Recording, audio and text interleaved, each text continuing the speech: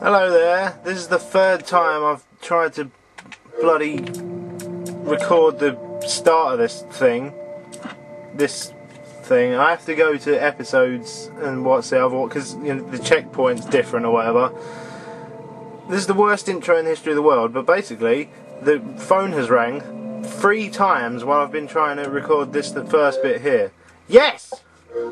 Previously on Alan Wake, so enjoy. Alice has been kidnapped. Alice, please help me. Alice? You'll do exactly what I say if you ever want to see your wife again. I can't tell anyone except my agent Barry. Damn it, Barry, they'll kill her. You're my best friend, and I'm worried that you're not right in the head. The ransom is a manuscript I supposedly wrote that's coming true before my eyes. It happened just the way it was on that page. So dark. I have found only a few scattered pages. I want the entire manuscript. The deadline is in 2 days. I found Mr. Wake's pages. Good girl. Quite clearly been annihilated. How the hell did she get her hands on the manuscript anyway? I don't know. She's resourceful. I told you were too hard on her. Listen, I found out all sorts of interesting stuff while I was digging around. Yeah. Mr. Wake, it's Sheriff Breaker. Well, there's my phone We have again an then. FBI agent here, Agent Nightingale. FBI? He's anxious to see you. You'd better come to the station. Okay, I'll be right over, Sheriff. Let's make this quick, huh? Help you folks? Hi. Name's Randolph. I'm the manager.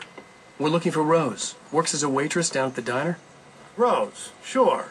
Nice girl. Who wants to know? I'm Alan Wake. The writer, huh? I heard on the radio you were visiting. Well, I'll show you her trailer. Oh, that was perfect. Rose, she's a nice girl. Always pays her rent on time.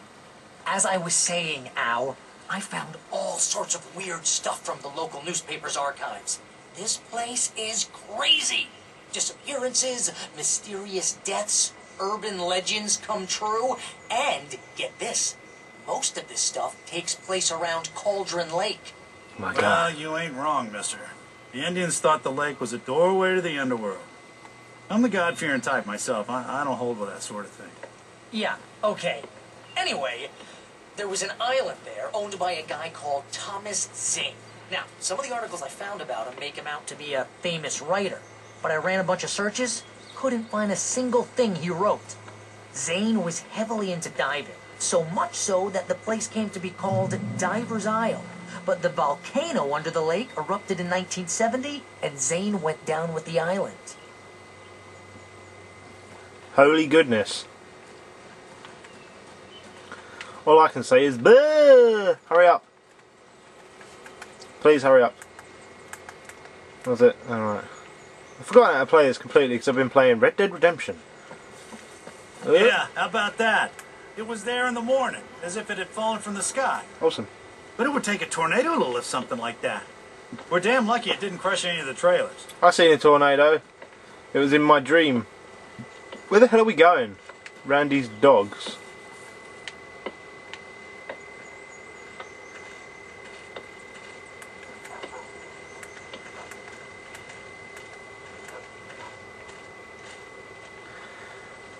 Everybody in this game's bald apart from Alan Wake. Look at my luscious locks.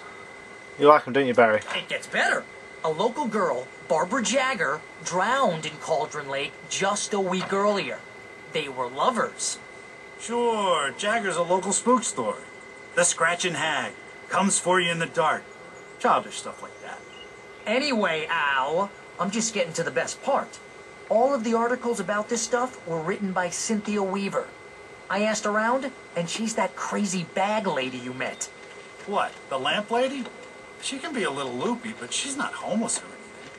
Yeah, anyway, she knew both Jagger and Zane before they both died, and she had some kind of a breakdown. Are you going to say anything else, or are you just going to continue it after we've walked around for hours? Are you done? Are you done? Are you done? Are you done? Are you done? Come on, mister. I'll take you to Rose's trailer. I was waiting for Barry!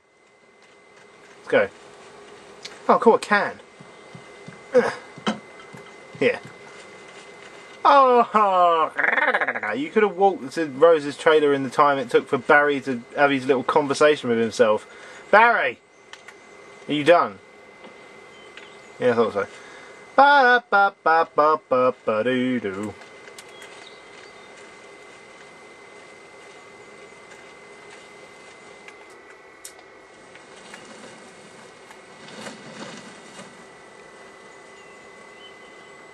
Why did you do that? Those poor birdies.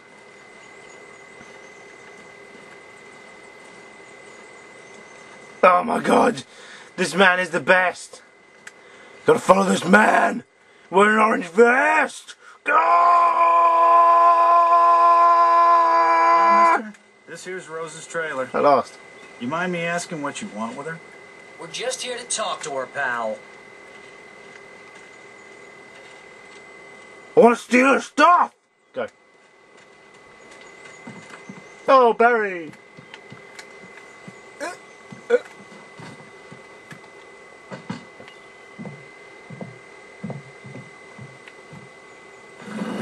Welcome to...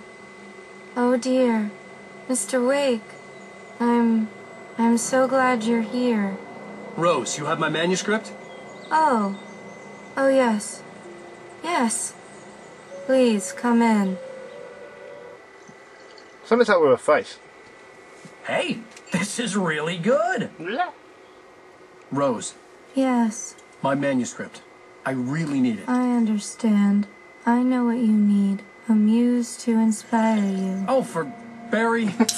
She doesn't have anything. Yeah, hey, Al. Oh, what's... Oh. Oh no! They Barry. drugged Barry. Or What? killed him. Whatever one. What? No, he's been drugged. That's what you get for being obviously an idiot.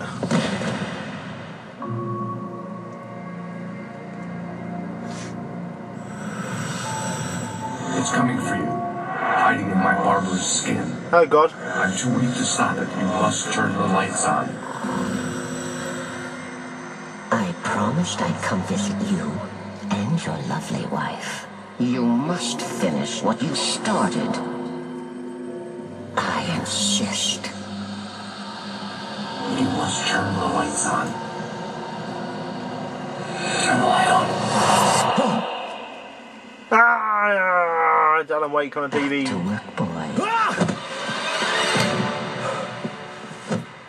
Hagra? That's not very nice.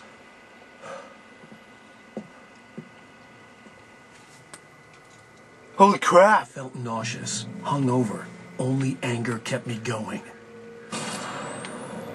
I can't tell reality from dream anymore, but it seems I have an imaginary editor to help me.